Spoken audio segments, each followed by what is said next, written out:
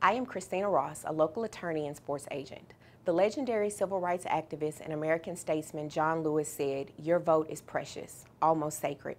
As we prepare for what might be the most important election in our lifetime, we want to strongly encourage voter registration and participation in the November election. So here's what you need to know. To register to vote in Texas, you must be at least 17 years and 10 months, 18 to vote on Election Day.